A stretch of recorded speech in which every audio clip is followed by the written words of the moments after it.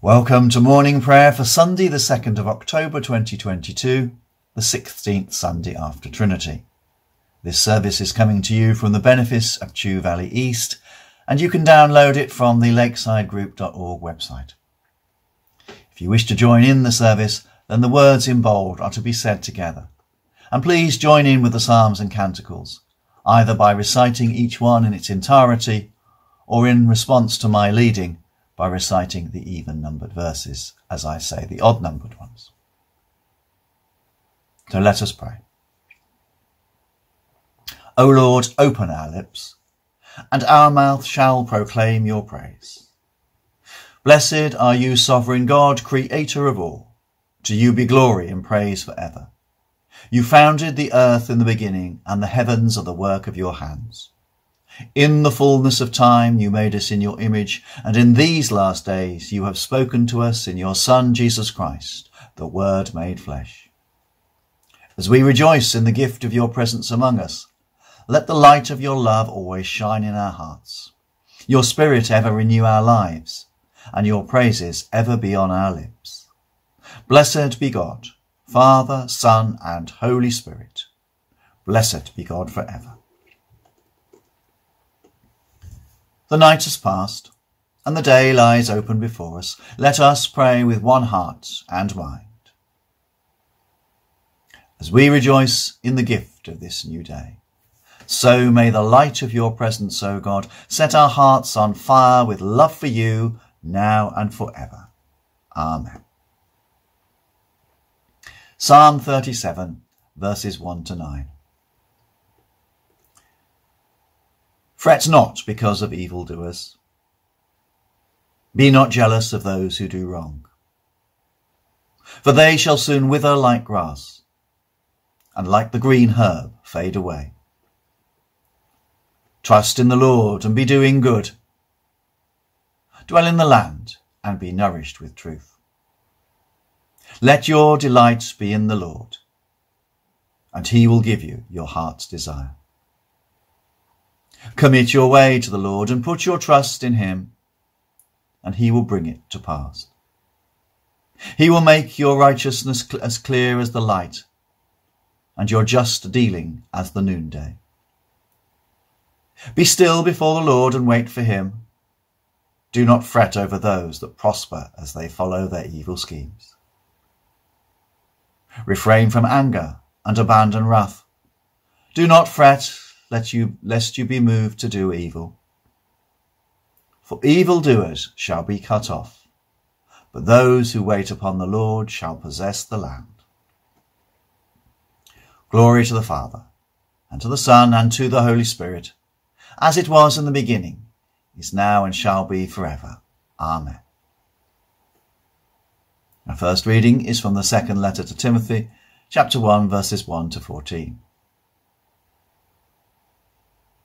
Paul, an apostle of Christ Jesus, by the will of God, for the sake of the promise of the life that is in Christ Jesus, to Timothy, my beloved child. Grace, mercy, and peace from God the Father and Christ Jesus our Lord. I am grateful to God, whom I worship with a clear conscience, as my ancestors did, when I remember you constantly in my prayers night and day. Recalling your tears, I long to see you, so that I may be filled with joy. I am reminded of your sincere faith, a faith that lived first in your grandmother Lois and your mother Eunice, and now, I'm sure, lives in you. For this reason I remind you to rekindle the gift of God that is within you, through the laying on of my hands. For God did not give us a spirit of cowardice, but rather a spirit of power and love and of self-discipline. Do not be ashamed, then, of the testimony about our Lord, or of me, his prisoner, but join with me in suffering for the gospel, relying on the power of God, who saved us and called us with a holy calling, not according to our works, but according to his own purpose and grace. This grace was given to us in Christ Jesus before the ages began, but it has now been revealed through the appearing of our Saviour Christ Jesus, who abolished death and brought life and immortality to light through the gospel. For this gospel I was appointed a herald and an apostle and a teacher, and for this reason I suffer as I do. But I am not ashamed, for I know the one in whom I have put my trust, and I am sure that he is able to guard until that day that I have entrusted to him. Hold to the standard of sound teaching that you have heard from me, in the faith and love that are in Christ Jesus. Guard the good treasure entrusted to you, with the help of the Holy Spirit living in us.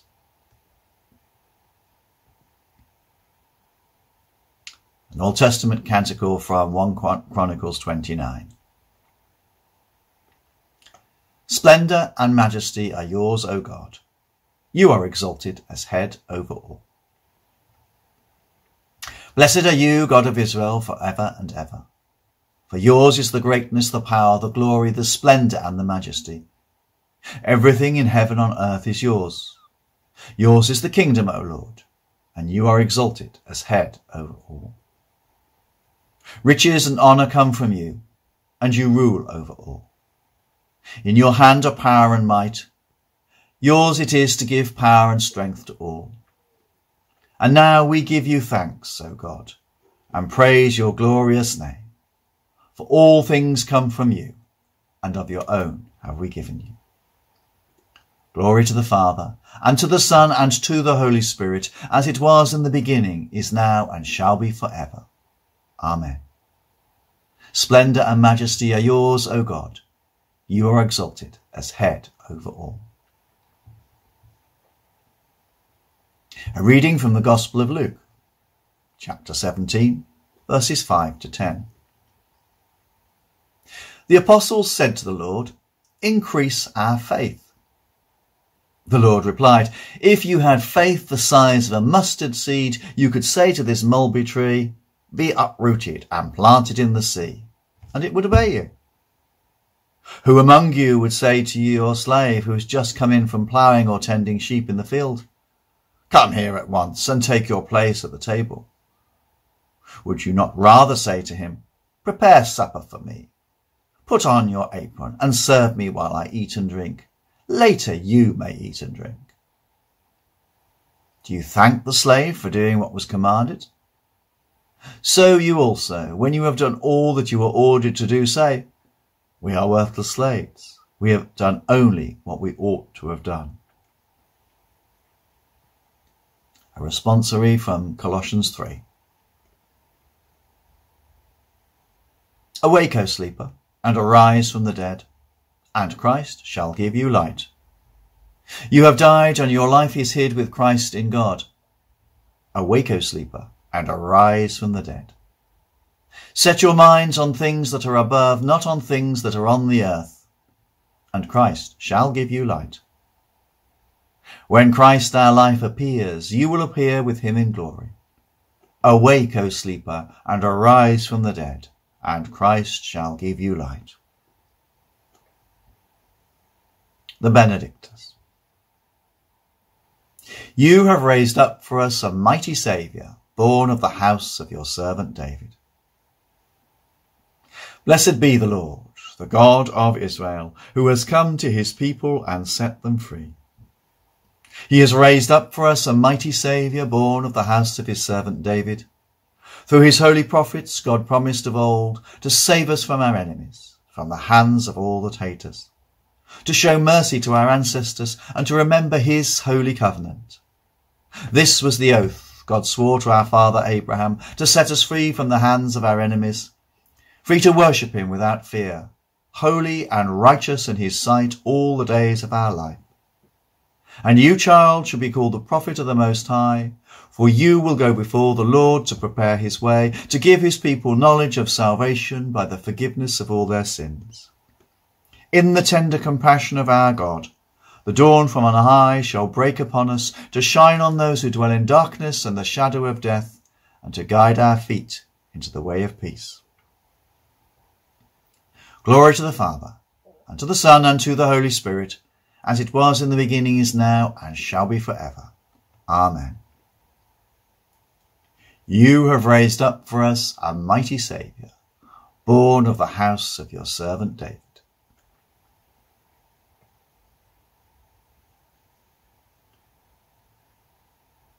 our intercessory prayers, to the words, "Gracious Lord, please respond. Let your people rejoice in you." Gracious Lord, let your people rejoice in you. Lord, we come before you with faltering faith, with doubts and anxieties. Teach us to wait patiently on your presence. Rekindle within us the gift of your grace. Gracious Lord, let your people rejoice in you. Lord, our land can feel a strange place to proclaim your glory. Teach us to sing the song of your mercies anew. We rejoice in your great faithfulness. Gracious Lord, let your people rejoice in you. Lord, the land produces of your bounty and sustains us with all we need. Teach us to be responsible stewards of creation and to share of your goodness.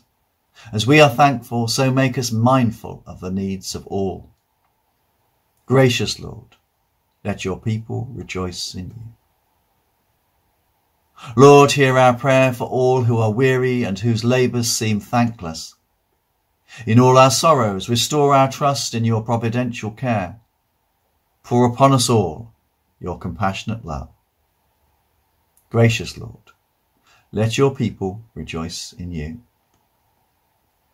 Lord, hear our prayer for all whose lives feel desolate and lonely. Deal tenderly with those whose hearts are torn apart by grief. Gather to yourself in gentleness and peace all the departed. Gracious Lord, let your people rejoice in you. Merciful Father, accept these prayers for the sake of your Son, our Saviour, Jesus Christ. Amen. Lord of creation, whose glory is around and within us, open our eyes to your wonders, that we may serve you with reverence and know your peace at our lives' end, through Jesus Christ our Lord. Amen. Rejoicing in God's new creation, as our Saviour taught us, so we pray, Our Father in heaven, hallowed be your name. Your kingdom come, your will be done on earth as in heaven. Give us today our daily bread. Forgive us our sins, as we forgive those who sin against us. Lead us not into temptation, but deliver us from evil. For the kingdom, the power, and the glory are yours, now and forever. Amen. The Lord bless us, and preserve us from all evil, and keep us in eternal life. Amen. Let us bless the Lord. Thanks be to God.